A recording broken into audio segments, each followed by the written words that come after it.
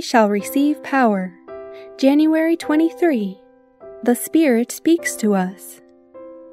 But when the Comforter is come, whom I will send unto you from the Father, even the Spirit of truth, which proceedeth from the Father, he shall testify of me. The Lord has condescended to give you an outpouring of his Holy Spirit. At the camp meetings and in our various institutions, a great blessing has been showered upon you.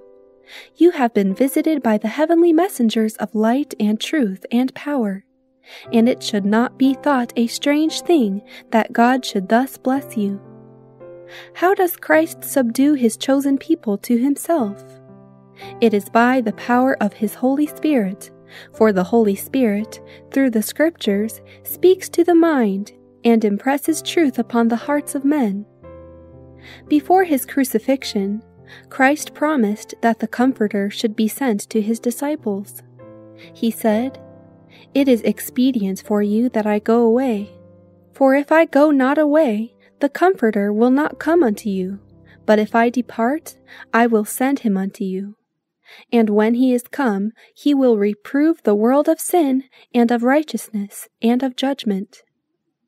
When he, the Spirit of truth, is come, he will guide you into all truth, for he shall not speak of himself.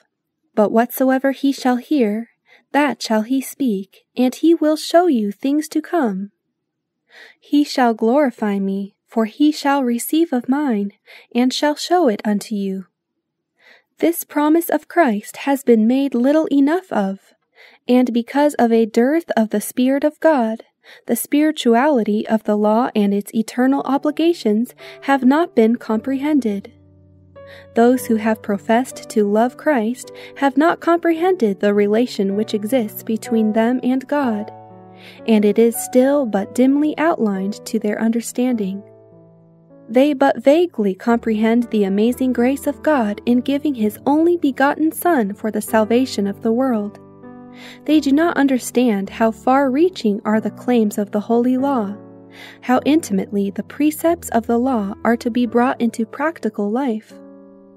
They do not realize what a great privilege and necessity are prayer, repentance, and the doing of the words of Christ. It is the office of the Holy Spirit to reveal to the mind the character of the consecration that God will accept. Through the agency of the Holy Spirit, the soul is enlightened, and the character is renewed, sanctified, and uplifted.